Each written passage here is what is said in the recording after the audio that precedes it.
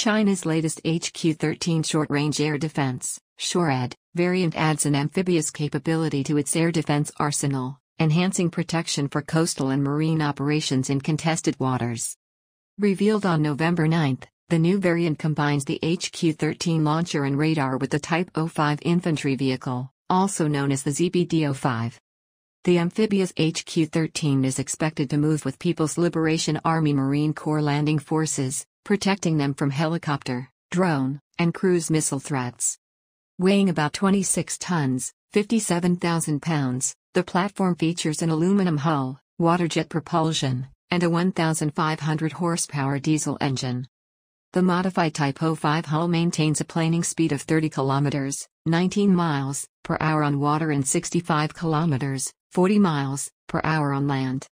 To maintain the vehicle's high water speed, engineers balanced the radar's weight and sealed its electronics to preserve buoyancy and saltwater resistance.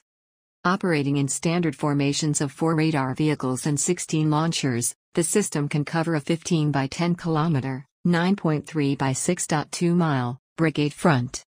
The amphibious HQ-13 bridges a long-standing gap between shipborne and shore-based air defenses, providing protection from the sea phase through the beachhead. Its high mobility enables shoot-and-scoot tactics, allowing rapid repositioning after firing to evade counterattack and maintain continuous coverage. Developed by the China Aerospace Science and Technology Corporation Safe Academy, the HQ-13 is a self-propelled, short-range surface-to-air missile system. The previous version mounted on a Dongfeng Mengshi 6x6 all-terrain vehicle packs a compact rotating radar, twin missile rails, and electro-optical sensors into a single mobile fire unit. The setup resembles the earlier SWS-3 gun missile SHORAD concept but removes the 35mm cannon in favor of a dedicated 2-missile launcher.